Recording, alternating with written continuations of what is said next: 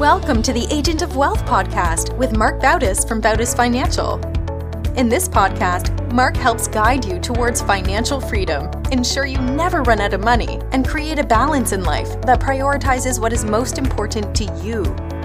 Join us for this journey as Marc draws from years of expertise and guest experts to solve the multiple wealth building challenges involved in your financial life.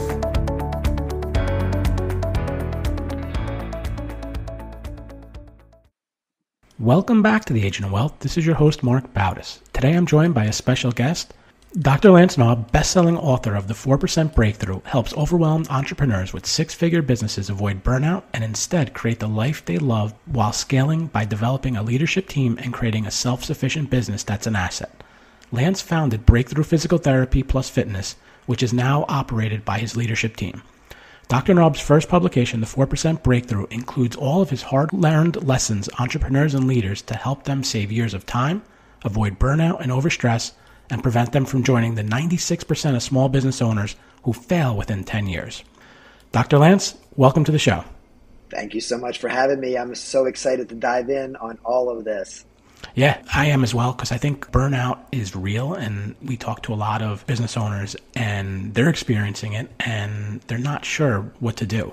Maybe we can start off, but just tell us a little bit about yourself and how'd you advance from a physical therapist and owner of a physical therapy practice to a business coaching? So my background is I'm trained as a physical therapist. My wife's trained as a physical therapist. I grew up in a rural part of Pennsylvania, in York County, Pennsylvania, on a little 40-acre farm in Spring Grove. Went to York Catholic High School, went to Rutgers College, had the opportunity to study physical therapy abroad. And I really didn't think I had an entrepreneurial bone in my body. I was 1,000% focused on becoming the best clinician possible and really mastering my craft. So I did that for the first few years after graduating and became board certified, got my doctorate on evenings and weekends, and then had a little bit of entrepreneurial spirit rise up in me. And I felt like I could create something better. My wife felt the same way. So we really wanted to uniquely bring fitness together with physical therapy. So we rented a 300 square foot base within a fitness center, the size of an average bedroom. And we were very frugal. Our startup costs were less than $2,000. Within about a year, we bought the fitness center that we were renting from. And then over the next few years, thanks to some good mentors, I studied partnership and we stayed on track. And I really started to fall in love with the entrepreneurial part of things. And we really grew and scaled. And in 2018, one of our partners took over the CEO role, which allowed me to spread my wings. However, there were some real challenges along the way, right? In 2011, we had our third child and we had 3 locations, about 30 employees. And I was working round the clock, just abusing my body, as many entrepreneurs do, just really, not sleeping enough, really, sleep was way cut back, exercise was non-existent, wasn't eating well. And my body revolted, my GI system, my digestive system stopped working, and I was helpless. So fortunately, it was temporary, and I had to go through endoscopies and rule out cancer and Crohn's and celiacs. But that's really my message. Even as a physical therapist, personal trainer, and in that industry, I want to help entrepreneurs stay healthy while they scale. Because fortunately for me, then when our partner took over the CEO hat, I was able to create a self-managing company and now move into a lot more lifestyle, geographic, and even financial freedom. I'm loving, serving other entrepreneurs through coaching who are feeling some of these stresses. Yeah, your path sounds like it's common that we see among a lot of entrepreneurs. I think one of the differences, though, is that you wound up, it looks like, embracing the entrepreneurial or the business, running a business side of it. We see a lot of business owners who, they're almost like accidental business owners. They love, whether it's being a physical therapist or like a CPA, and they love preparing tax returns. And all of a sudden it grows, and to the point where now they're having to devote a lot of time to running the business. And that's probably what leads to some of this burnout. Maybe even let's take a step back. Can you define what burnout is and what are some of the common signs and symptoms of it? Sure. So it actually became an official medical diagnosis within the last 5 years. ICD-10, they call it in the medical world.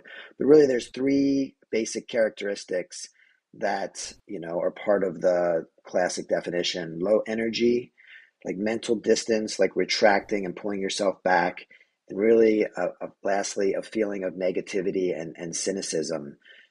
Of course, there's physical components. For myself, I mentioned gastric, and digestive problems are part of it.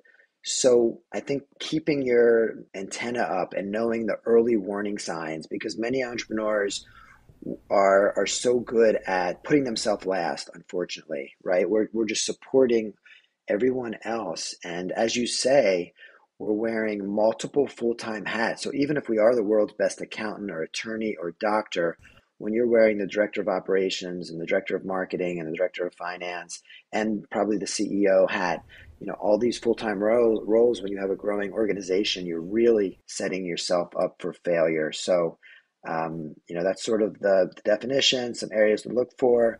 So when you're mentally just drained and not feeling right, and you're starting to feel some physical signs, really low energy, like you're in a constant fog, don't ignore some of those symptoms. Take some action and prioritize yourself a little bit more sooner. I mean, you mentioned people wearing multiple hats, but what are some of the other causes of burnout amongst entrepreneurs? Really, it's an unbalanced lifestyle. If you look at some of the biggest tenets in health, mental health, nutrition, sleep, exercise, and then posture, and even play and laughter, all of those things get really hammered with the entrepreneurial lifestyle often. In my book, I called it no life syndrome. I really didn't have any time for myself. Yeah, so I think you could do a self-assessment right now and say, how are you doing with your mental health, right? Are you taking some time for yourself to do some meditation, mindset work? How's your nutrition? How's your sleep? How's your exercise? I'm 52 now, and I was just watching Peter Attia now for the healthcare people. He's really like the foremost physician leading like the longevity charge, and he slices those main pillars. And just to share some good news, right? So even though you might not be doing perfect on all those, exercise is probably the biggest opportunity for us. So, and that's in our control. We can really control exercise. And for quality of life and lifespan, just lifestyle in general, it was generally thought to be like 70 to 80% of our quality of life and lifespan attributed to lifestyle. So more recent studies have shown it's probably even higher. It's in our control. We can't blame our parents, right? It's not like nature versus, there's a lot of nurture. It's not just nature. So think about those basic areas and how you're doing, and start to make some small changes, make some time for yourself. But of course, that goes back to getting some fundamentals in place, probably deciding in advance what's most important to you. And then also building the business fundamentals. Do you have some structure to the company? Do you have processes? Do you have systems? Do you have a business plan that you're executing against? Are you actually measuring your marketing? I just spoke to someone earlier today, and they were like, if you're not actually measuring against your marketing, it's just an expense rather than an investment, right? You'll never get return on investment. And then lastly, are you integrating those health areas, however you want to slice them, the way I just did or the way Peter Attia does? Yeah, I want to dive into some of those about like systems, processes. But before that, as you're going over making time for yourself, and not to try and tie this back to financial things, but the exercise sounds a lot like budgeting. When you put together a budget, you have money coming in and you got to figure out where's the best place for that money to go to. And on, avoiding burnout or improving it, it's almost like, all right, there's 24 hours in a day. Where are you spending your time?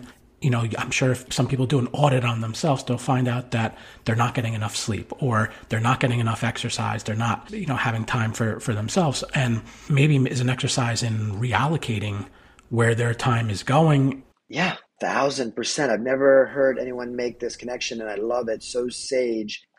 The fifth step in my book is called a success schedule. In my process that I help entrepreneurs and leaders with, once they've done some of this introspective work, then it's really a time map. They've got to commit to, where they're going to do things, what their priorities are, and make them non-negotiable: their sleep, their exercise, their family, right? Because there's a high divorce rate among entrepreneurs. All these things get compromised. So that is such a good analogy. And you're never going to be 100% no matter where you allocate your resources. But if you don't have that framework, you will absolutely go off the rails. Yeah.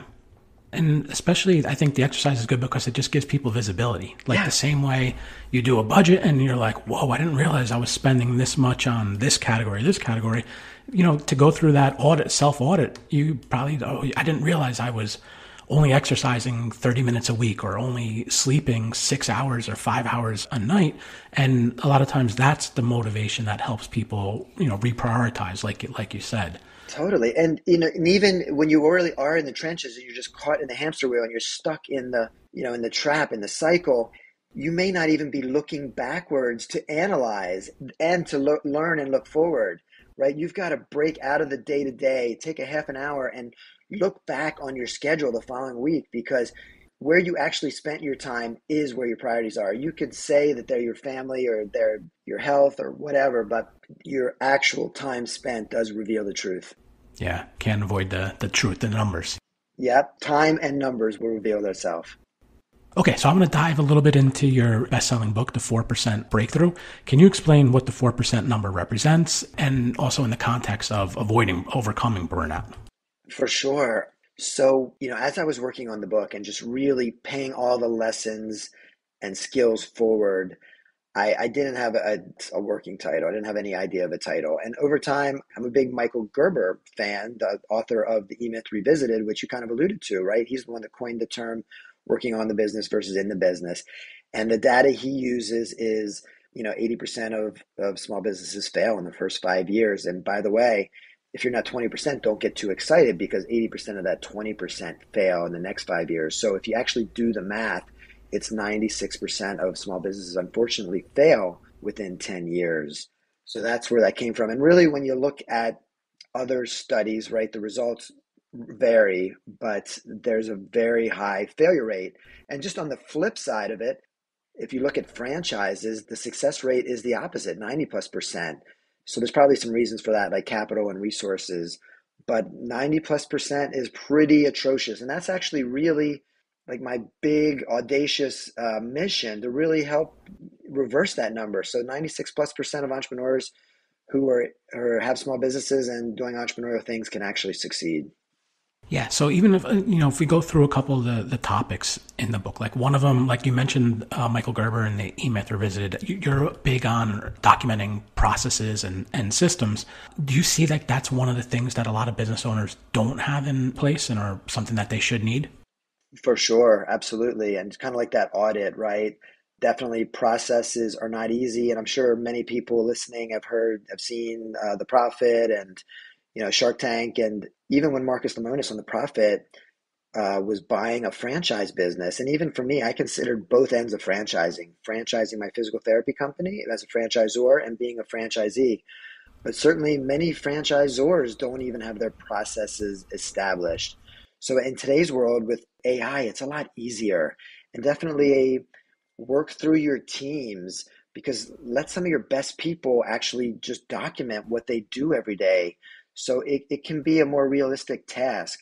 And you can also start with a checklist, and you can take advantage of video and just have you or some of your teammates start outlining your top 10 processes and make a video for them, and then have AI transcribe it and start to build a library. So the answer is yes. It's very common not to have everything documented, but in today's world, there's a lot of easier ways that you can start to build your systems. Because again, in Michael Gerber language, which many people know Michael Gerber, you want to build your business like a franchise. Even if you don't want to franchise it, you want to be that organized. You want to be like the McDonald's, which is the most widely known business for excellence in processes. Yeah, I think you make a good point about having your team document a lot of what they do. And that's probably one of the problems that business owners have, is that at first they don't like to give up control, because it's just they feel they can do it probably better than anyone else can, when in reality, if you create a good team, if you surround yourself with a good team, they can probably do it better than you can. For sure. And if they're the ones doing the process, definitely, and you're empowering them, and then you can teach them to do one process, and then they can do all the process in their department. And by the way, then they might be able to oversee somebody in a different department and support them and their team in writing the processes. And pretty soon you've got a complete library of your processes. Yeah. And something you mentioned earlier was about putting together a business plan. I've seen this go through, different ways of doing it. I've seen everything from like the 1-page business plan to like the 100-page business plan. Is there a right way to do it? And, what are some tips on putting a business plan together? Yeah, you are really gone to the heart of some things I'm passionate about and love. So thank you for bringing this topic up, because from a high level, just to get everyone's interest, what I've identified in 5 years is less than 2% of entrepreneurs are doing business plans. So I think it's not an accident that that's close to the same number of entrepreneurs that fail.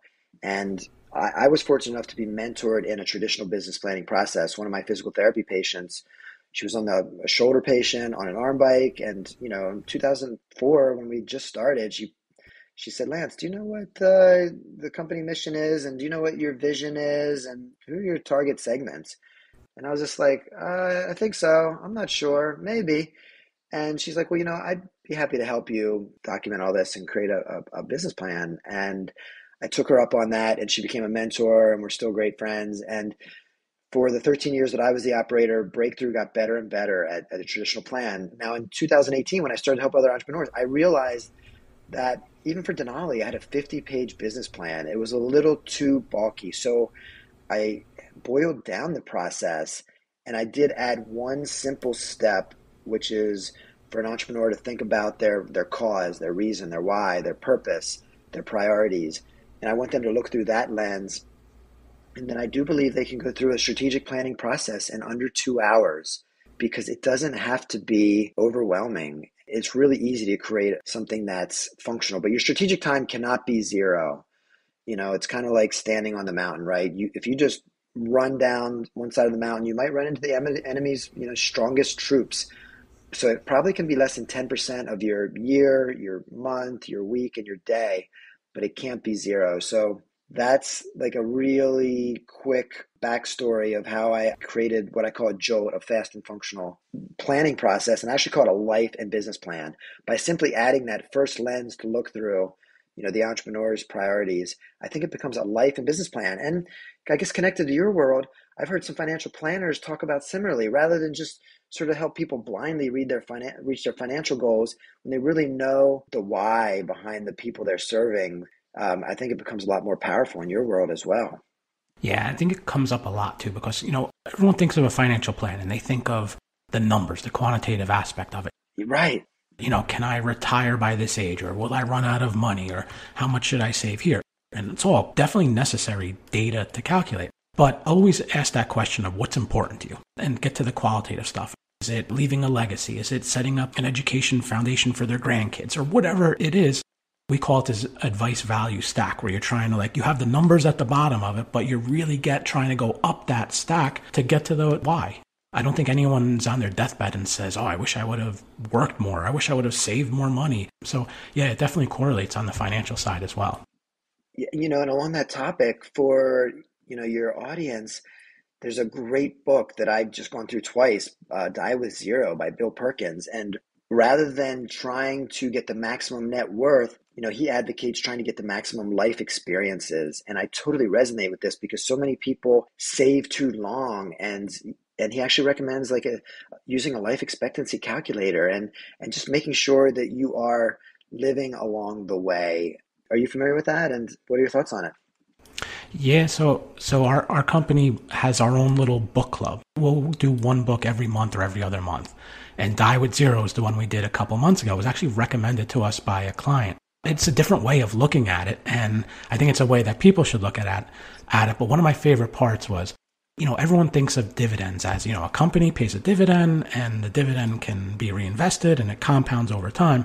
Well, he says there's an important thing called a memory dividend, right? So you have an experience, you have a memory, and that memory builds over time and it keeps paying back, because, you might be with those same people years from now and you relive it and you really have that great experience. And, it's just, like I said, it's just a different way of thinking about it. But yeah, I thought that was a great book. Yeah, and you sparked my memory on the memory dividend. So yeah, so valuable for all of us really to think about. You'll have your memories for the rest of your life, but there's a lot of things that will come and go. Yeah. Now, you mentioned about how important the leadership team is, or the team that you have. What are some tips, I guess, because, like we talked about earlier, the CPA or the doctor or the attorney, they're used to doing the job, the job that they know how to do. But if they can build a strong leadership team or a strong team in general, I think it can, one, put together a more effective business, but also help them scale. Yeah, the medical world has the advantage of a practice manager. Dental offices and physician offices, they're kind of set up where that's the normal style. And a practice manager, it's beautiful because they're kind of like the operator. They literally know marketing and finance and AR, accounts receivable, accounts payable, human resources. So they're really, the operator in franchise language. So take advantage, make sure you have a good practice manager if you're in that setting. If you're in another industry, then map out your chessboard, your org chart, your org structure, and just realize what hats you're in, and then have those position descriptions laid out so that you can rapidly replace those roles, because you will not be able to grow your accounting practice, your law practice, whatever it is, and wear all those hats together. As we talked about earlier, you have to decide where your passions are, and by really dreaming and declaring your vision in advance, it'll be fun because some of you may, similar to me, like fall in love with the entrepreneurial part of things. And in 2023 was the first year that I actually did zero treating. And that was a big change because even in 2018, when I handed off the CEO hat, even though I didn't have those leadership hats within Break-Thru, I was still doing some of what I was trained in. And I was, obviously been very passionate about being a physical therapist as a clinician. So you'll continue to have to reevaluate and decide really what you want to do. Yeah, and I think, having that strong team in place, it kind of lends itself to, I think in your book, you say the most fundamental concept in business is perfect the product and carve time to focus on the business, right? Everyone knows how to work in the business, but it seems like it's challenging to actually implement.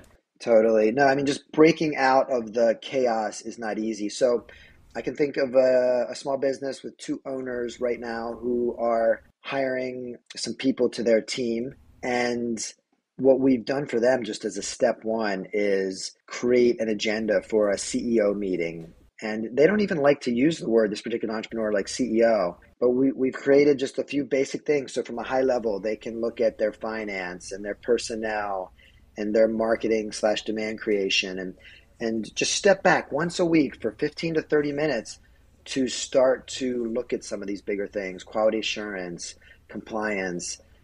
So that's a good way. You really have to just free yourself up from the time, make it a priority, and just know what parts of the business you're going to look at it.